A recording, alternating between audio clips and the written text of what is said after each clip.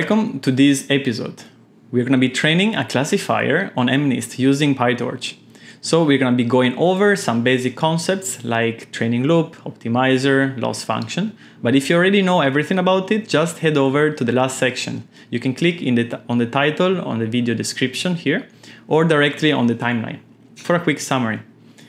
In the following videos, we'll show you how to convert a PyTorch code into PyTorch Lightning, which will give you a few benefits, such that training on multiple GPUs, multiple nodes, on TPUs, while Lightning is automatically logging all the relevant information for you, is making checkpoints such that you can restart your training at a later time. More about that in the next video. So I guess we're going to be starting by figuring out what are the basic steps for training a network in a supervised way, okay? So let me get started by using Colab, such that everyone can follow along. colab.research.google.com. Let's create a new notebook. And this is going to be my MNIST neural net. So we're going to train a network on the amazing dataset MNIST. The unsolved MNIST. Say again? The unsolved MNIST. Yep. All right, so first of all, what do we need? So we want to train a network. So I'm going to start by, creating my network. I'm going to use PyTorch. So I'm going to do import torch, and then I do from torch import and then.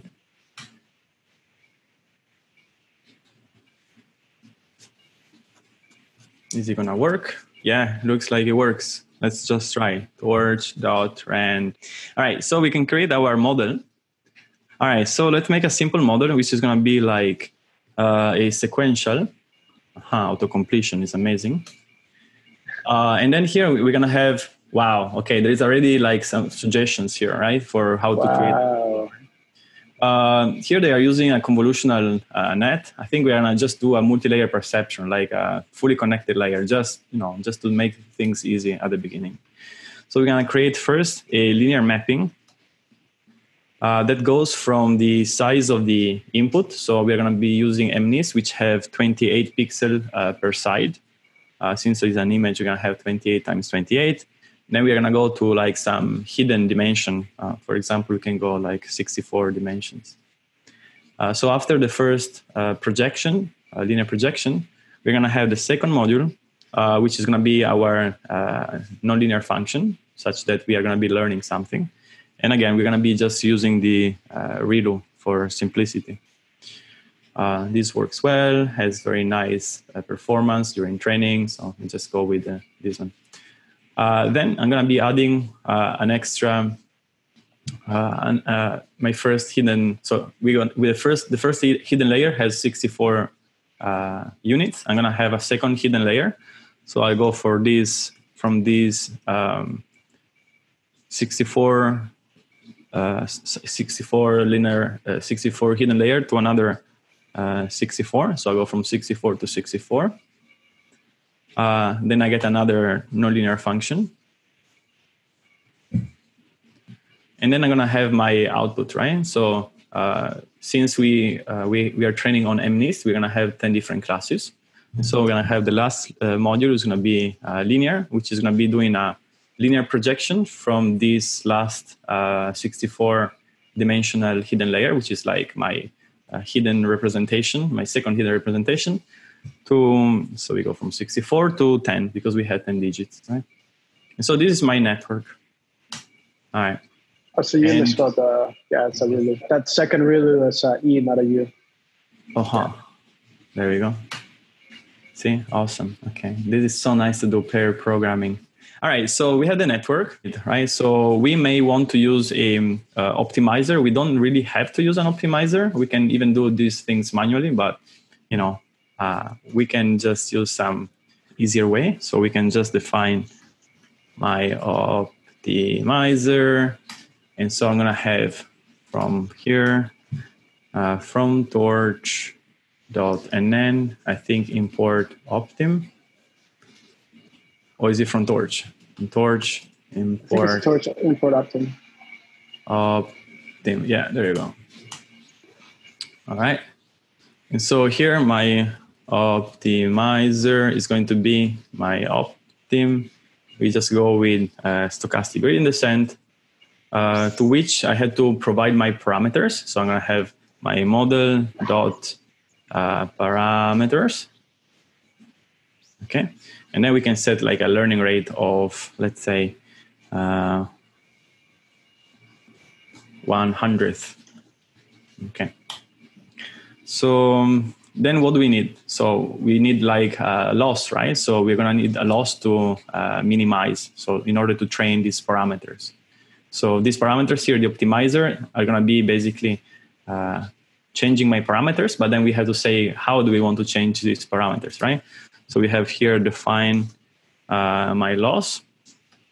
And in this case, we're going to do like a classification task. So we're going to use my loss is going to be nn.microentropy. All right, cool. And then I just usually write my training loop, right? My training loop. I have number of epochs, which is going to be how many times I go through all the data set. Maybe let's do like 5 times. And then I do 4 epoch in range, number of epochs. So for every iteration, what do we do? So I'm going to get, So we're going to do like 4 batch in, I guess we are going to have some training loader, which we haven't defined yet, but we can do that afterwards. We're going to get my X, my input, my image, and then the label Y. And so these are going to be extracted from the batch. So X is going to be an image, right? So X is going to be something like batch size times my 1 channel times 28 times 28. But then we actually would like to send this stuff through a linear layer, right? This guy over here. So I have to convert this one into just a long vector. So to do that, I simply say X is going to be X.view. I'm going to just retain whatever is the size of the batch, right? So maybe I can just do B for the batch size. It's going to be this guy over here. And so here we have B, and then we have whatever, which is going to be the rest, right? So the -1 there, I guess, is going to be multiplying all the other dimensions in this particular case that are not the batch. Yeah. So in this case here, this -1 is going to be equal to 28 times 28, right? If we would have a color image, there would be also 3 times 28 times 28. Anyhow, now we have this X, which is going to be like a big matrix with B rows, right? Because we have the first size B. And then the length of each of these rows is going to be 28 squared. And now we do the 5 steps, my renowned 5 steps for training a network. So step number 1 is going to be forward, for how do you spell forward? Forward. Yeah. And so in the first case, I'm going to have my Y hat, which is the expected output. Actually, these are actually the logits, right? So let's call this L for logit. So my logit is going to be equal my model, to which I provide X, which was reshaped, right? L stands for logit. Logits.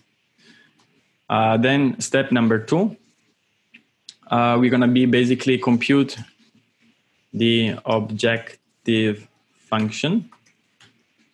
And so in this case, we're going to be measuring the distance between the, we can measure how well the network does its task of basically classifying. And of course, at the beginning, it's going to be doing a very poor job because, well, we haven't trained the network, right? So my objective function, I usually call it J, is going to be my loss, which is the cross entropy we have defined before, to which I provide my L, my logits, and then I provide my Y, which is my label, right? Then I have my step number 3, which is going to be cleaning the gradient, because I would like to compute at number 4, compute the partial derivatives of J with respect to the parameters. Okay, so here I compute J dot backward, which are accumulating, right? So this actually is accumulate. So these are accumulating the partial derivatives. Since I don't want to accumulate anything, I make sure at the previous line, I clean up whatever were stored in the model's parameters, right? So I can say model, and I can say 0 grad. My model parameters have a gradient field, which I can zero in this way, but also we can zero these gradients by using the optimizer and calling this 0 grad, because the optimizer also contains the same parameters of my model, right? So my model and the optimizer, both of them are containing the parameters, and so both the model and the optimizer can clean up the gradients from the previous steps. You're following, right? You're very quiet. Yeah, no, it's just great. Okay. All right, thank you. All right, so what is the final step? What's left to do? Apply the updates. We're gonna step in the opposite direction of the gradient. And so this is gonna be my optim dot step. We could have also done, say again? Optimizer, because optim is the library. Optimizer. Yeah, there you go, dot step. Alternatively, we could have actually even have done something like params equal params minus eta multiplied by params dot grad, and this should have been done within like with torch dot no grad, something like this. So this is a manual gradient update. Yeah. So this is actually what we are doing right now in this optimizer step, right? So params, I could have simply called here before the code params equal model dot parameters, and then here, if I really wanted to be super explicit, I could have simply written down with torch no grad, meaning don't follow anything that is happening in this step, because we are actually changing the values of the parameters, but I don't want to make any graph, computational graph here. So without following the list, like the order of execution of operations, I could have simply say my parameters are going to be the previous parameters minus some learning rate multiplied the gradients which have been computed at this line over here. And at this line over here, we have this value here set to 0. And then this guy over here computes the new gradients, the new partial derivatives, and then sums those values to this value over here, and it stores here, right? So this step over here does something like params dot grad. So we never define params, right? So let's say potentially here we could have had params equal model dot parameters. We actually can do that, right? So we can have something like this, And then here we call this guy rams. This is like a dictionary or something. So it's not exactly one tensor. So we cannot really do this subtraction here. We should have done like for every item inside these params, right? But let's go this way for the moment. This line over here, it's equivalent to do params dot grad dot underscore 0, which is going to be setting to 0 the gradients, right, of the parameters. This line over here, the backward, simply does params dot grad dot underscore sum, and then we have basically dj over the params, right? And so the backward step, it's summing the new partial derivatives to the previous, right? So this is the full blown up version, right? Does it work, this stuff? Well, we don't have data, right? So we had to create our data. And for creating the data, I'm going to just shamefully, bashfully copying and pasting like some already written stuff. Okay. So what do we do here? So here I have my train data is going to be dataset.mnist. Oh, I don't have dataset, right? So I have to import this dataset. So where do I get the dataset? Okay, so this one comes from Torch Vision. It's already here. So nice. From Torch Vision, import data sets. Cool. So here we have dataset.mnist. I store it in this folder. I want to get the training split. I actually want to download it.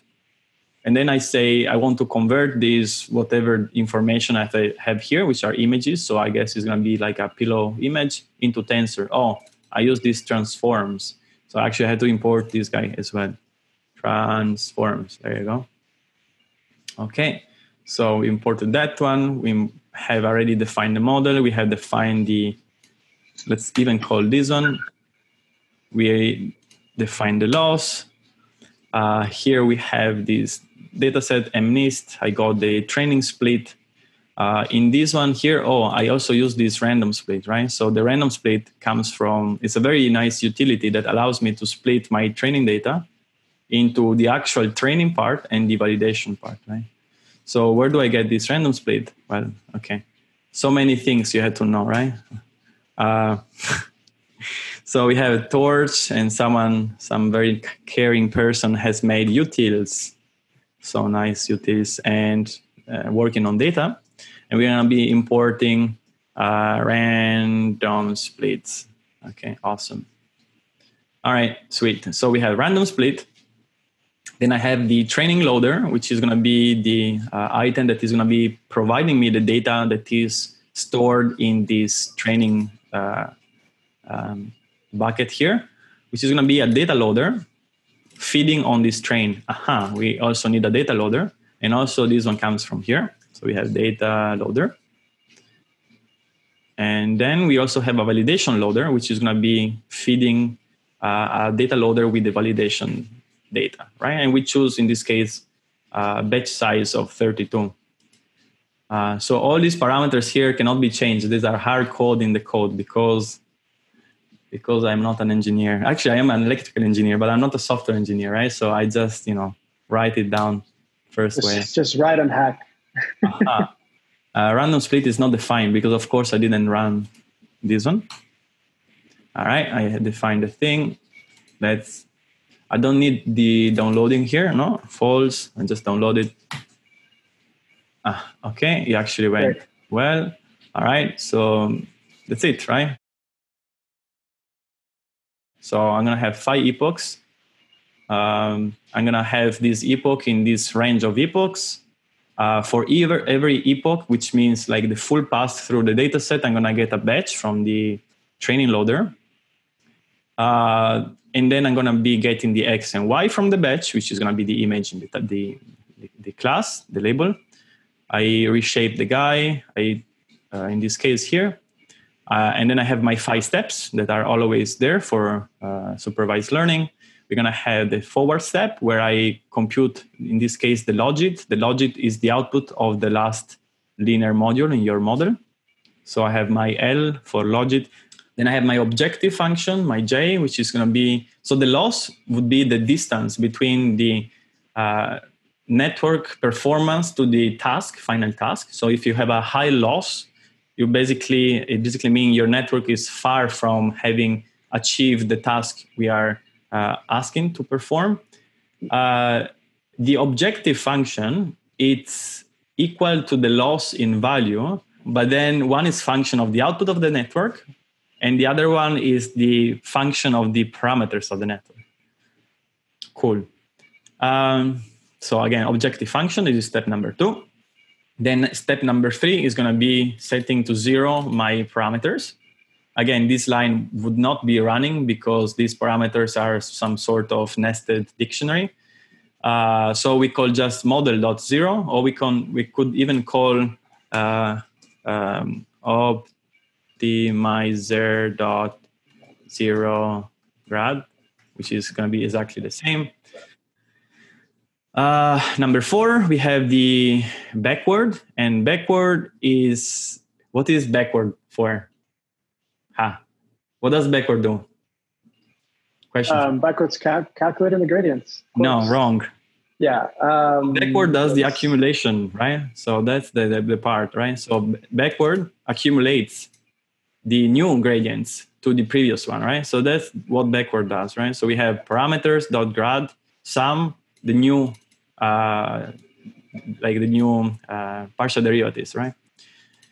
And so since we don't want to keep all these, this summation, I just want the latest gradients such that I can do stochastic gradient descent. I have this line before, right? So this line is not always necessary. It's necessary if I want to compute the partials, right? Rather than accumulate, because backward does the accumulation. Why does PyTorch accumulate rather than compute? Because you can do so many more interesting things that we won't see today, but maybe in next lesson. Finally, and so the last part, which is the learning part, is going to be the change of parameters in order to minimize the objective function, right? Cool. We want to see what the loss is doing. Yeah. Okay, you're right. I forgot about that. See? Okay. Every time you had to remember I always remember my 5 steps, right? Yeah. There are many things you have to keep in mind. Okay, let's plot. Yeah. So you want to plot that, but you also, I think where people go wrong sometimes is this J. That's a graph, right? So it's a lot of memory attached to that. Yeah. If you don't detach as well, you're gonna start to bleed memory in your program. So I think I can do just item. So item should give me like the value of the specific scalar tensor, right? And so actually here we can do something like epoch, and then we have Wait, can you scroll up a little bit? Yeah, I can scroll up. What's up? Great. Epoch +1. And then we have training loss. And so in this case, I'm actually going to say training loss because it's going to be showing how well the network does, right? Although I'm going to plot the objective function, but again, they have the same value, right? So and then item is a function, so you got to put a parentheses. Oh, okay. I didn't know. All right.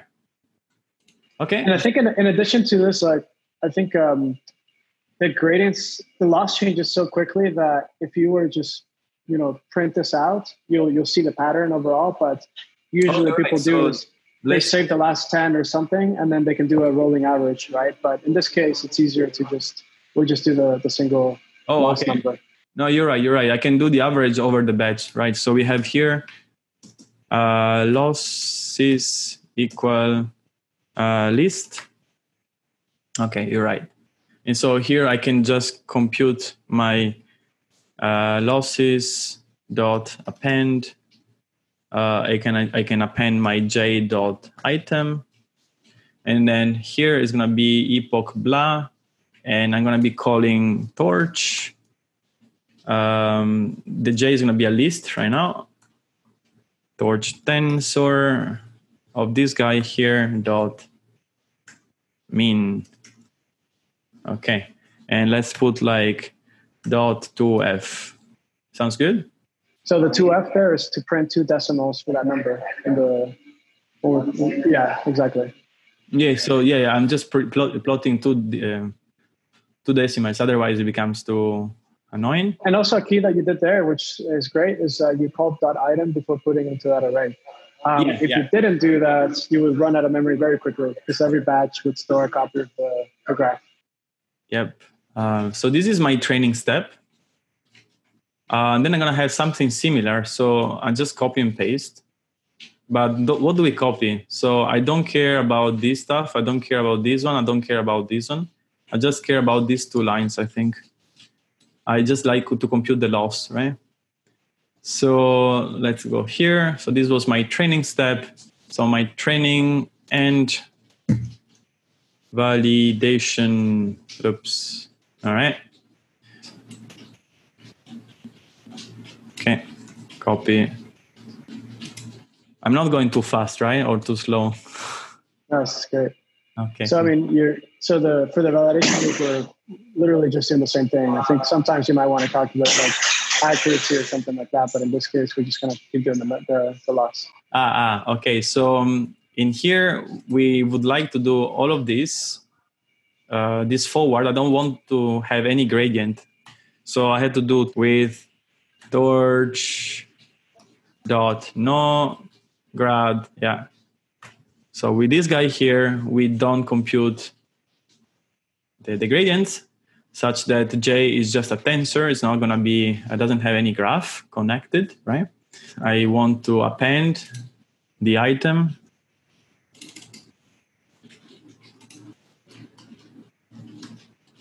Here, I guess. Oh, okay. And then I'm going to be printing the validation loss.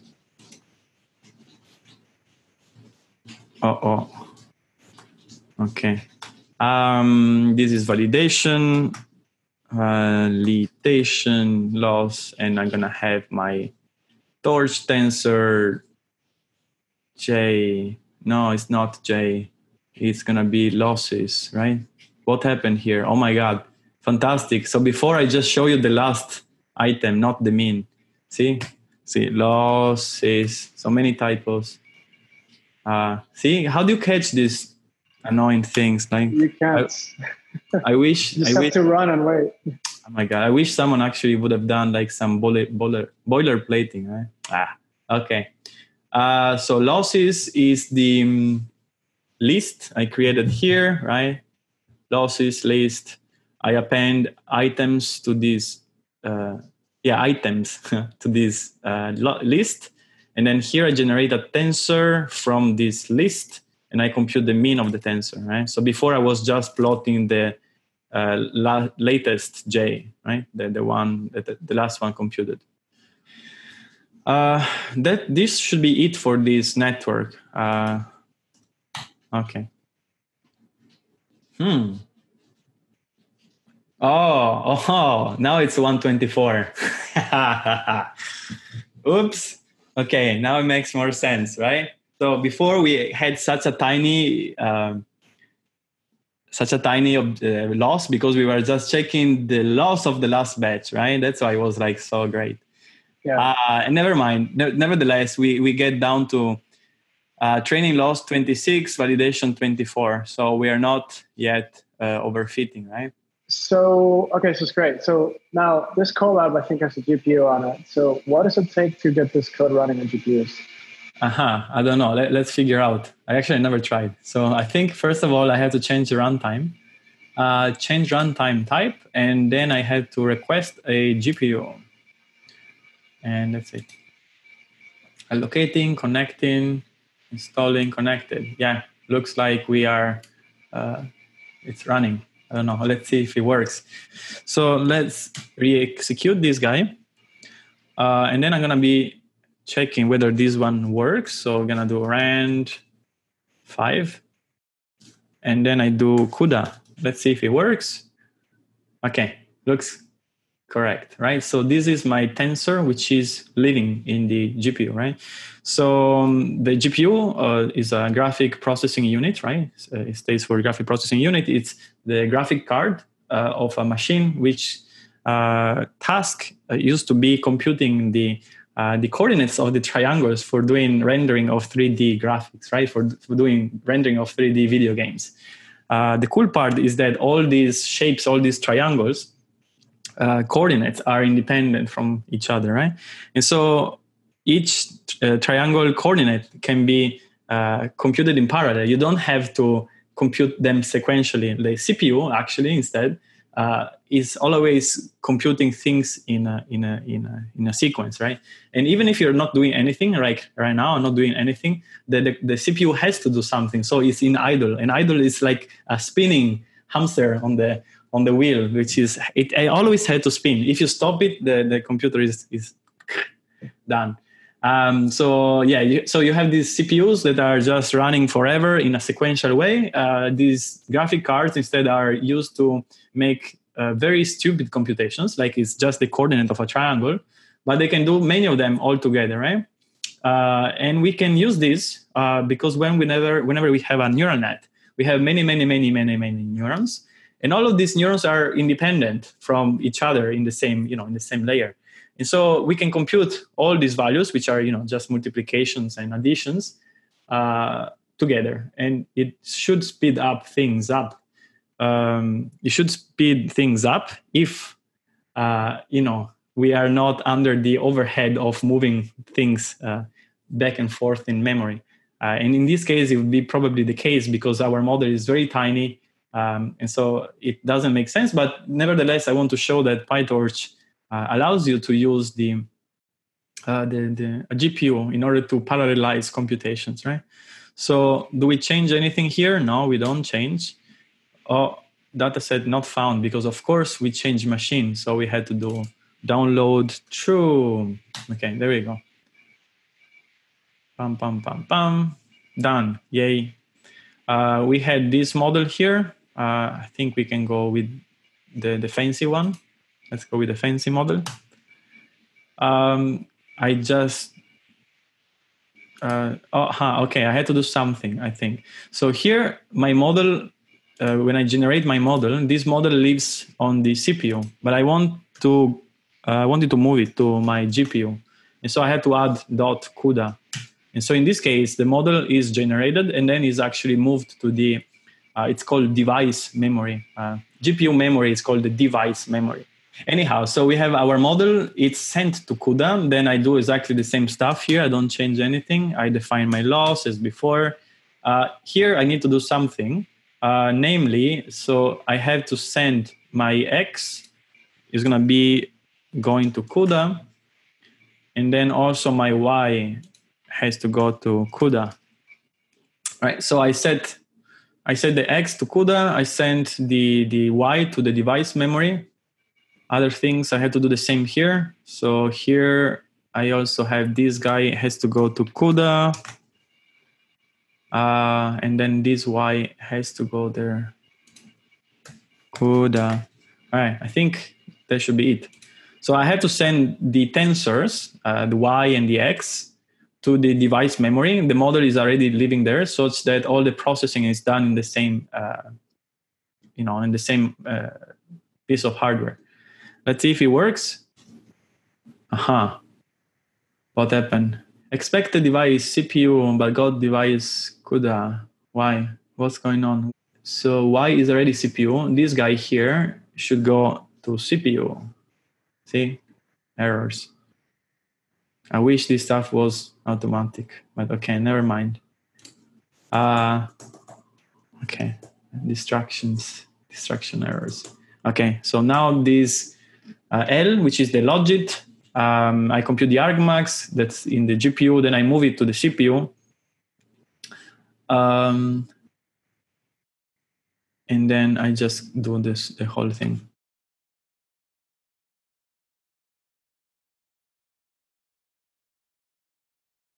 So I think the last bit I want to show is how to make the model a little bit more powerful and convert this current model into a residual connected model to show like the full flexibility of PyTorch here. So in this case, I made my model this way. If I'd like to make a residual connection, basically I would like to go from the first output of this guy directly into this guy over here, or maybe into this one. We don't know. We can just use we can assume that the dropout is connected to the intermediate layer maybe, or we can just consider the dropout connected to the input of this guy maybe. So let's say I'd like to bypass this layer sometimes. I'd like to bypass this guy with a residual connection. So let's see how I can do this, right? So wait, why would you want to do that? Like, what is a residual connection? So the residual connection basically are connections that are going. So the input to the dropout module would be the output of the first the output of the first hidden layer is going to be sum to the output of my second hidden layer. In this way, we are going to have the network can decide not to use part of this, and like the network can decide to set, for example, the biases of a few of these items to negative numbers, such that they are getting completely erased by the ReLU, and therefore you're going to get a direct connection from the first hidden layer, this one, the 64, down to the output layer, which is going to be the one that maps the 64 to 10, right? So in this case, we can just let the optimizer figure out whether it wants to be using all the hidden layers, the second hidden layer, or it wants to skip a few units. So here we're gonna define a more flexible model. So in this case, I'm gonna have my class, and it's gonna be my model, res model, resnet. This is from the module. Okay. Then we're gonna have def, init, self. I don't want to send any parameter here. So I'm gonna create my first linear transformation, which is not a linear transformation, it's a affine transformation, but okay. Torch calls it linear, which is not. Anyhow, nn.linear, which should be affine from 28 square to the 64 we said before. Then I have my second affine transformation, which is gonna be linear, going from 64 to 64. And then it's gonna be my output transformation, which is gonna be going from 64 to 10 guys, right? Then I have defined my forward, self, and then I have my input x. What does it do on this one? So I'm gonna call my first h. Let's call this is h1. It's going to be nn dot. Can we do that? F functional dot. Yes, we can do ReLU of my L1 to which we send x. Then so you have to also attach the layers to self dot. Yeah, you're right. Self dot, yeah. Then I have my second hidden layer is going to be nn dot functional dot ReLU. Oh, we want also the dropout, right? do equal nn dot dropout. We said 0.1. So this is my first hidden. This is second hidden, and the input is going to be self dot L2, to which I send my H1.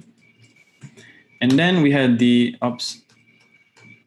and then we have the final one, the dropout, okay, output. So this is going to be my self dot dropout.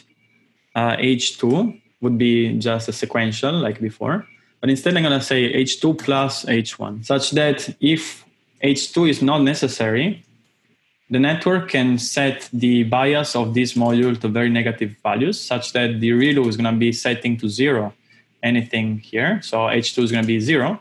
And so potentially the network can decide to completely remove this H2 term, and then we just have the H1 term. Right?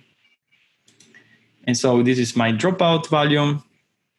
And then we have the whatever final logit is going to be the final self L3 of the dropout mask with return logits maybe with the S. Okay, so this is my network. So if I would have put here just H2 without H1, like if I would do like this is exactly the same model defined here. But if I use this more flexible,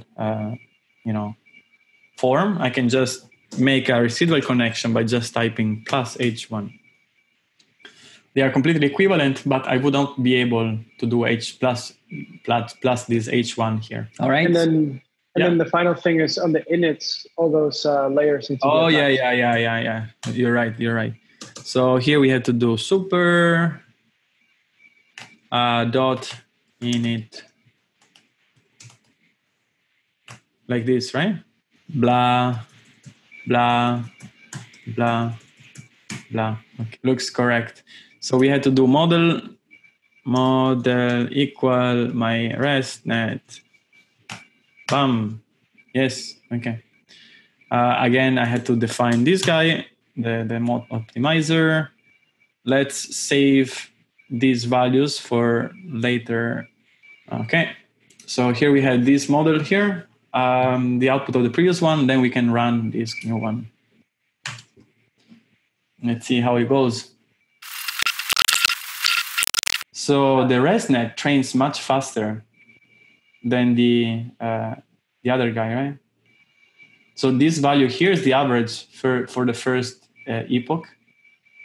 This one is also the average training loss for the first epoch, and it's absolutely faster, right? So by doing this small, tiny little change here, plus blah, we gain incredibly into speed, right? You know why? So the speed of the speed of learning, the learning speed for every layer, the lower you go in the hierarchy, like towards the input, and the slower they change, right? So the values up in the hierarchy close to the output. So the network's input is in the bottom, and then we have layers, and the output of the network is on top because you go up in the hierarchy, right? So this is the output. So this is the head of the network. So here we have the gradients that are very close to your layers. So these layers get the gradient directly from your loss, from your objective function. So these one are changing. The gradient goes down, gets multiplied by the intermediate weights, which are usually smaller than 1. So they kind of shrink this gradient. And then when it comes here, the gradient is very tiny. And so these weights here change very slowly, right? By adding this connection here, you're gonna get basically like lines, highways going down. That's why there's a paper called highway networks that was preceding the ResNet. They are doing the same thing. But here, basically, you get gradients that are able to change quickly the values down in the hierarchy, right? So I think this is the whole code. We have imports, we have the data we want to play with, we define a simple model, we define a model with, safer model, that against, just memorization, which is the overfitting part. Then we use a model which is, super flexible. You can do anything you want. We define an optimizer, which is not necessary, but it's just a convenient way to do that kind of like nested update of all the parameters in the model. We define a loss, which is defining an objective function, which is going to be used to update the parameters. And then here we have my training loop and the validation loop. So we go through the data set a few times, and one epoch means once one pass through the data set. We create a loss and accuracy list that allow me to keep trace of the value of the loss and the accuracy during the training and validation loop.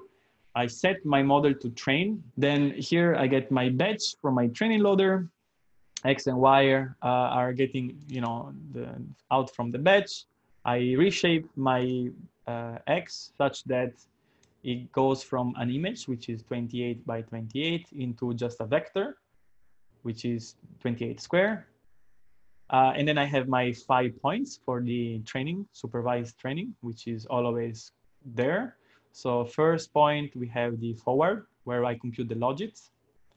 The second point is going to be the computation of the objective function. Then I clean up the gradients. You can do it in several ways, but basically it's simply setting to 0 the grads of the parameters. Then I accumulate the new partial derivatives of the objective function with respect to the parameters. Then I use the optimizer in order to step in the opposite direction of the gradients. Finally, I log shit, and we have the losses are going to be this J, which I remove the gradients, so we don't keep the whole computational graph with us. Then I compute the accuracy. I print the epoch number, the training loss, and the training accuracy.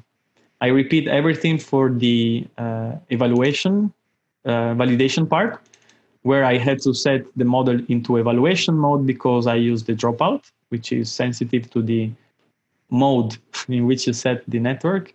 Again, my list for keeping trace of loss and accuracy. Then I get my batch. I resize my input into a vector. I ask Torch, please, please, please don't keep trace of gradients and graphs and whatever. Just compute the final outcome. I don't want to do anything with that output. And so here I compute my logits without the computational graph. Here I compute my objective function the same way. So I just have points 1 and 2, right? So these are the 2 points that I use the same from before. 3, 4, and 5 are only specific to training. I append the objective function, I compute the accuracy, and I print. And that was it. So we just trained a supervised network to recognize handwritten digits. Tune in to the next episode to see how we can do the same thing with PyTorch Lightning and remove a lot of the boilerplate code and get very convenient features for free.